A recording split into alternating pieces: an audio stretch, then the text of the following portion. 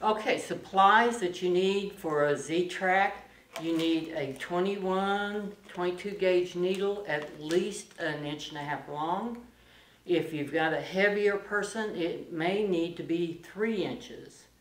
The reason being, it's got to go deep IM. It cannot be in the subcutaneous tissue. So make sure you pick the right size syringe. For this checkoff, we're going to use glass ampules because you need to know how to work with a glass ampule. You'll need a filter needle. We don't want any little particles of glass going into a person. Your gloves, alcohol. You're going to do all your standard steps. Foam in.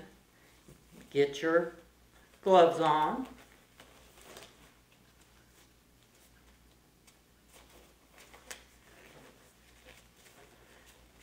You're going to get your syringe ready. And for this one,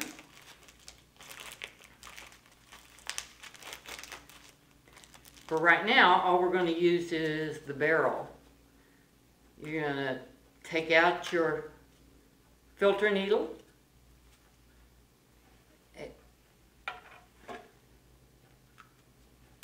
And then we're going to get our ampule ready. And to break a glass ampule, you've got to be safe because it can cut you. See the little blue line here on the neck? You want to flick and make sure that there's not any fluid up in there. Open up an alcohol swab. You're going to put that glass top in that alcohol swab and you're going to break it away from you. This is a sharps, so it needs to go in a sharps container. You're going to insert your filter needle, and if you turn it upside down and do not put air in it, you can just draw out all that's in there.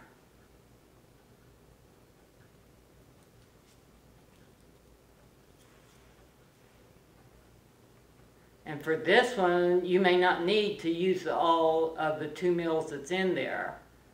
We're just going to use 1 mil of it.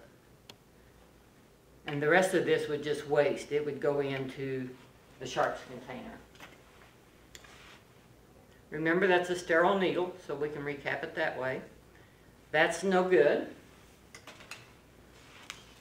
And you're going to attach your needle that you're going to inject with. You're going to clean whatever site you've decided to use. Make sure you add your 2/10 of air, and you're going to let that dry.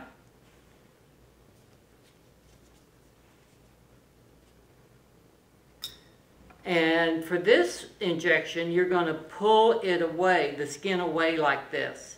And you're going to hold it like that. And you're going to dart it in, and you're going to inject it over 10 seconds. So that's a long time when you're trying to hold it and decide whether it's been 10 seconds. But you inject it over 10 seconds. And you inject all your medication plus the air bubble. And then it has to stay in place for 10 seconds. So you keep it in place for 10 seconds.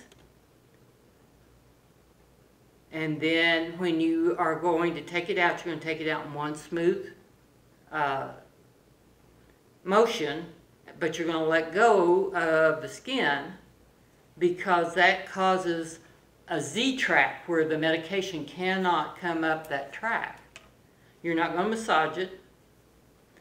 You can pat it, and you can put a Band-Aid on it, but your main focus is to be sure to pull that skin taut. Okay?